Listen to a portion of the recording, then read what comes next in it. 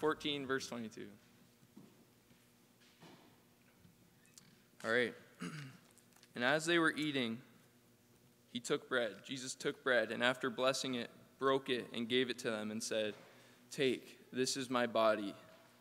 And he took a cup, and when he had given thanks, he gave it to them, and they all drank of it. And he said to them, "This is my blood of the covenant, which is poured out for many.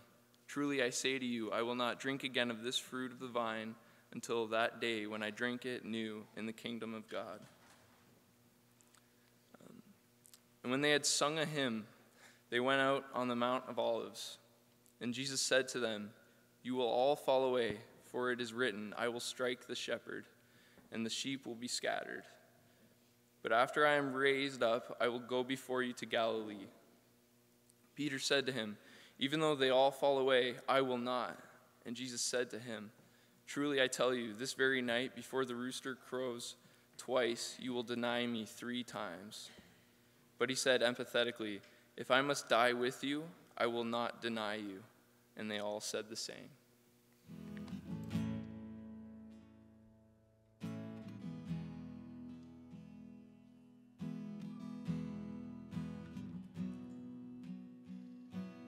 How deep the Father's love for us, how vast beyond all measure, that he should give his only Son to make a wretch his treasure. How great the pain of searing loss! The Father turns his face away, as wounds which mar the chosen one bring many sons to glory.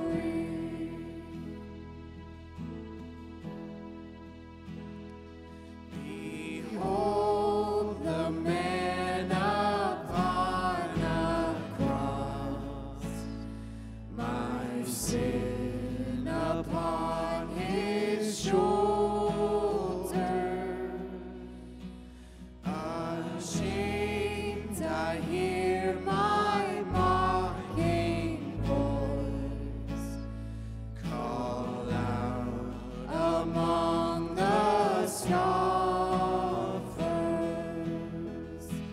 It was my sin that held him there until it was accomplished. His dying breath has brought me life. I know that it is finished.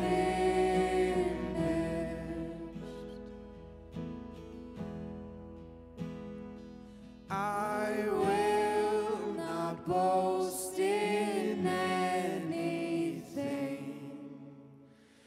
no gifts, no power, no wisdom, but I will boast in Jesus Christ, his death and resurrection.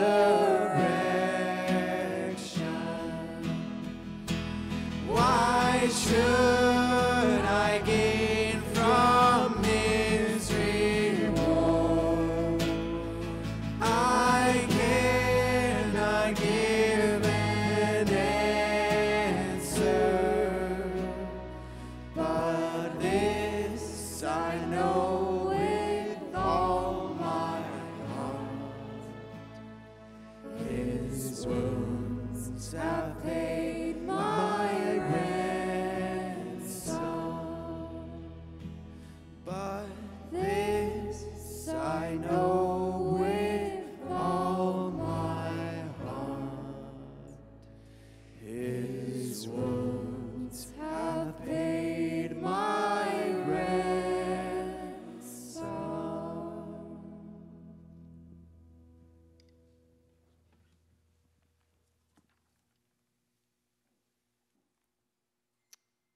continue the story in Mark 14 with Peter's insistence.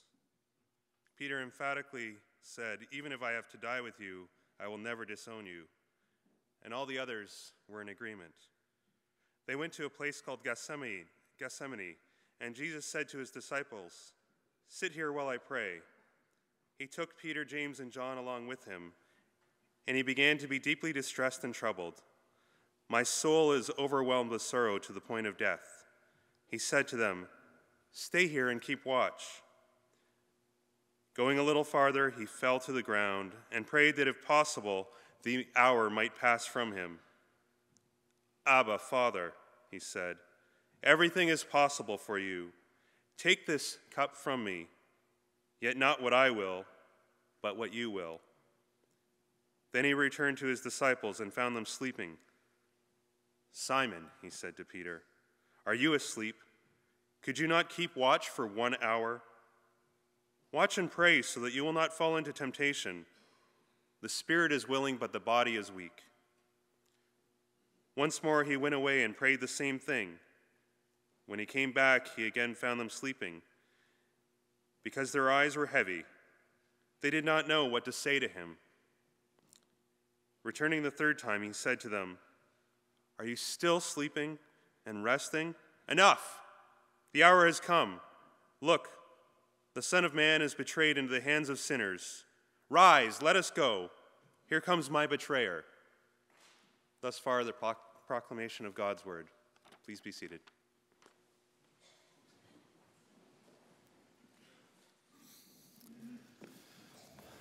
I'd ask those who are going to help serve communion today to come and be seated here at the front. We're going to do communion a little bit differently today. We're going to pass the bread and the juice together down the row, so please just be extra careful as you pass the plate for one and then the container for the other, back and forth. And then we'll all hold the elements and then partake of them together.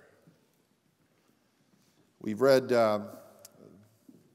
basically what's called in liturgical terms the Maundy Thursday story, the Holy Thursday, the Thursday night before the Friday trial and crucifixion. We've been reading that story, and in its context, the story of that Passover night, which has become for us the Lord's Supper. And I wanted to reflect back for us on a different passage where Jesus speaks about bread and himself again in John chapter 6. In John chapter 6, verse 32, we read, Jesus said to them, "I tell you the truth, it is not Moses who has given you the bread from heaven, but it is my Father who gives you the true bread from heaven. For the bread of God is he who comes down from heaven and gives life to the world." The disciples said, "Sir, from now on, give us this bread." Verse 35, Jesus declared, "I am the bread of life. He who comes to me will never go hungry, and he who believes in me will never be thirsty. But as I've told you, you have seen me and still do not believe. All that the Father gives me will come to me, and whoever comes to me I will never drive away, for I have come down from heaven not to do my will, but to do the will of him who sent me. And this is the will of him who sent me, that I should lose none of all that he has given me, but raise them up at the last day. For my Father's will is that everyone who looks to the Son and believes in him shall have eternal life, and I will raise him up at the last day." Amen? It's interesting how years before he would share that last meal with his disciples, Jesus combines together what we would call this communion imagery of Christ as the bread of life, together with an understanding of what went on in Gethsemane, that his will was to do his Father's will.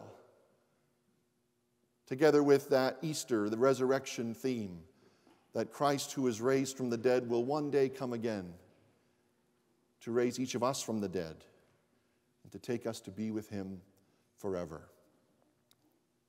And so when we celebrate communion, we certainly celebrate Good Friday. We look forward to Easter Sunday, but then we also look forward to that great day. Jesus says elsewhere that he won't partake of this table again until he gets a chance to partake of it with us together at the marriage supper of the Lamb in heaven. And so this table, it's a table of mourning, for sure. The elements represent the sacrifice that Christ made for each of us. It's a table of hope because of what those elements purchased for us, the eternal life and hope of resurrection, but it's also a table of prophecy, a table of expectation, as we look forward to sharing it together with our Lord again one day. Well, let me pray, and then we will distribute and partake of the elements together. Let us pray. Lamb of God, who was pierced for our transgressions, who was crushed for our iniquities. Lamb of God, who takes away the sin of the world, have mercy on us. Lamb of God, on whom the punishment that brings us peace was laid upon. Lamb of God, who takes away the sins of the world, have mercy on us. Lamb of God, who came not to do his own will, but the will of him who sent him. Lamb of God, who takes away the sin of the world, who takes away my sin, who takes away our sins. Lamb of God, have mercy on us.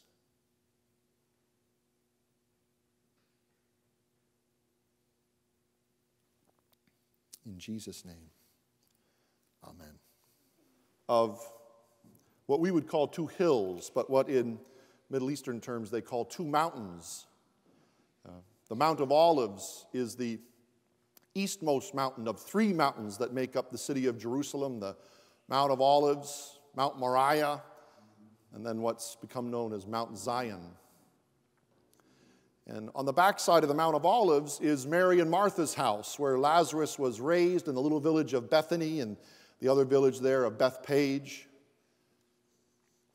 And you come over the crest of the mountain and you see the city of Jerusalem. It glows golden in the sun because of the stones it's built of. The sun rises up behind you. And you go down that mountain, and as you climb down that mountain, even today, there is at the foot, of course, they've newly planted, meaning in the last 400 or 500 years, an olive grove there.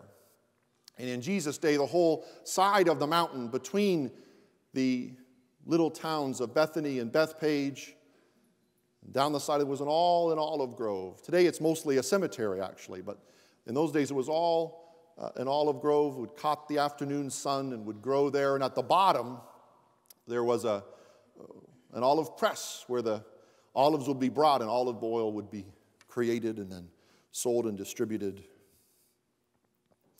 And after having his Last Supper over on Mount Zion in Jerusalem, Jesus has walked through the temple precincts, or perhaps around them. He's come out the eastern gate, which faces the Mount of Olives, and he's walked down the other side of the Kidron Valley and has gone into this garden to pray with his disciples. And it's there in Mark 14:36 that Jesus, interestingly enough, takes the three Galilean co-workers. He takes Simon, James, and John. And he goes a little bit further in to pray for what he's about to face: his betrayal, his arrest, his crucifixion. And it's interesting that only in Mark's gospel do we read in Mark 14:36, only Mark captures this little detail I want us to look at this morning. And the detail is this Aramaic word, Abba. Now, church tradition tells us that late in his life, Peter is in the city of Rome, and he's going to be martyred under Nero. And John Mark has gone there previous to all this, perhaps with the Apostle Paul. We're not exactly sure how, but John Mark, the writer of this gospel, has gone there and is in Rome with Peter. And John Mark is sent, or he goes, or under the inspiration of the Holy Spirit, or maybe this was his job, whatever it was. Church tradition tells us that Simon, who's traveled all over the world and suffered all kinds of things for Christ and has been part of planting churches and doing all these amazing things. Simon, at the end of his life, sits down with this middle-aged man at this point, but who was a young man in the days of these events, John Mark, and recounts his version of the Jesus story. And Jesus and Simon grew up in the same basic sort of region. They grew up in the same province, as it were. They both grew up in Galilee. Jesus grew up in Nazareth, up in the hill country. Simon and James and John, they grew up along the shores of the Sea of Galilee. So Jesus is from the hill country. These guys are fishermen, raised on the lake shore there in Galilee. But all four of them spoke Aramaic as their first language. They didn't speak Hebrew as their first language. That's the religious language of the synagogue and of the temple. They didn't speak Greek as their first language. That was the language of business when you went to market to sell your fish. If you were Simon, James, or John, or if you went along with your father like Jesus would have to barter on building a house for someone, which is what Joseph was. He was a teknon, a home builder. Then you would talk in Greek, but the language you learned at home, the first words you heard were in Aramaic. And so here, at the end of his life, in this garden with the soldiers coming, and Judas about to make good on his threats to betray Jesus, the 30 pieces of silver already having been paid, Jesus calls these three guys who he knows best. He needs them. And he goes a little bit further on in the garden, a little bit deeper in. Another one of the versions of this story says that Christ prayed so hard, he was so distressed, he was sweating blood. And it's there that Jesus doesn't speak to his Father in the language of the marketplace. He doesn't speak to his Father in the language of the temple. No, it's there, the very human Jesus cries out to his dad in the language of his nursery, in his language of his childhood, in the language of his home. And he cries out to his Father and he says, Abba. You know, most of you have heard more sermons than is legally allowable in 12 states. You know that that's the Aramaic word meaning daddy. It was one of the first words the young boy Jesus would have probably learned. And there in that garden, he cries out to his Father, Abba, Father. Everything is possible for you. Take this cup from me, yet not what I will, but what you will. And it's only in Mark's gospel, only in Peter's recollection. This same event happens in the other three synoptic, in the other gospels. Matthew records this event, there's no Abba. Luke records this event, there's no Abba. It's only in Simon's recollection. Simon, who would have heard that word as he began to fall asleep, he would have heard Jesus crying out to his Father in the language of Simon's childhood. And Simon, as an old man, about to die, recounting his darkest night, the night where he would not betray his Lord, but he would desert him. That old man, Simon, remembers that Jesus and he shared a language, and remembers that in his darkest hour, our Lord cried out to his Father, saying, Daddy, Father, everything is possible for you. Take this cup from me, yet not what I will, but what you will. Are you in a Gethsemane this morning? Are you being pressed down? Maybe it's your finances. Maybe your spouse and you are here today and it looks good. Everybody got dressed and everybody got here more or less on time, and you're going to have sticky buns later, but you haven't spoken to one another in days. Maybe that's your Gethsemane this morning. Maybe you're here in a Gethsemane today, and last year your son or daughter was here, but this year they aren't. Something's happened. You can't put your finger on it, but you're in your Gethsemane today. You feel the pressure. I want you to know that for Jesus and for you and I, that in our Gethsemanes, God is still our Abba. It's so powerful to me that this is what Simon would remember, that this is what the Spirit would inspire, that this is what our Lord would say.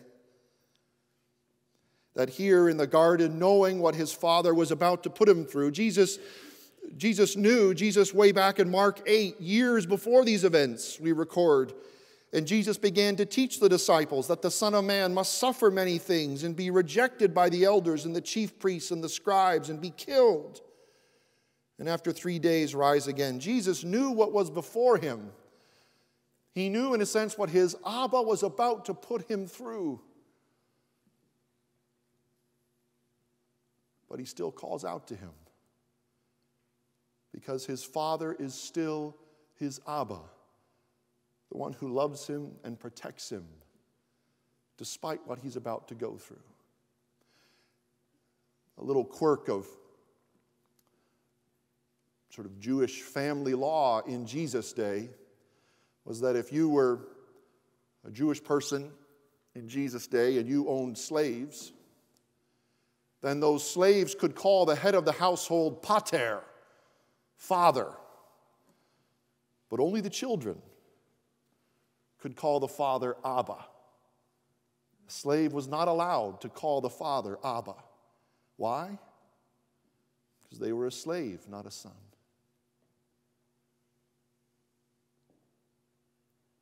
And so of all the things that I could say to you today, if you're in a Gethsemane, if you're being pressed down, if you're being poured out, is I want you to remember that even in Gethsemane, God is still your Abba. That the God who protected Jesus when his family had to flee down to Egypt, that the God who in Luke chapter 3:22, when Jesus is baptized, resounds out from the heavens, "You are my beloved Son, with you I am well pleased." That the God who has given Jesus all of these incredible mountaintop experiences, these healings, he's just raised Lazarus from the dead. That the God who was with Jesus and who is with you through the amazing experiences of your life, when you're in a Gethsemane, that God is still your Abba. He still cares for you deeply, despite whatever cup you may be having to drink. And so by calling God his Abba, what was Jesus saying? He was saying that my Father is caring for me now like he has always cared for me.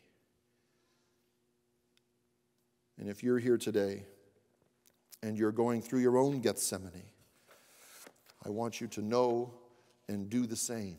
We often will let trials drive us from the Lord. But I want you to know that for Jesus, and certainly for his interpreters and the people who read these Gospels carefully, they find that in these moments here in Gethsemane, that in many, many ways, the Father is never closer to Jesus than he is right now. And so if you're in a garden, but more importantly, in a press, if you're in a Gethsemane today, I want you to know God is still your Abba. Let's pray together.